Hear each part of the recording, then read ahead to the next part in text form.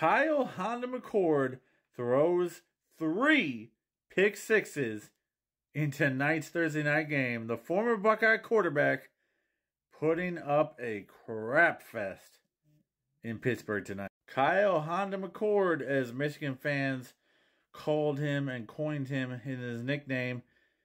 As bad as it's been for the Wolverines this year, they actually were clamoring for number 6, Kyle McCord, to come to Ann Arbor and save the Wolverines, because he would have been a massive upgrade from anything they have on the roster right now. But it is all about Kyle. 3 pick sixes versus the Pitt Panthers. Pitt undefeated now, 7-0. Watch out.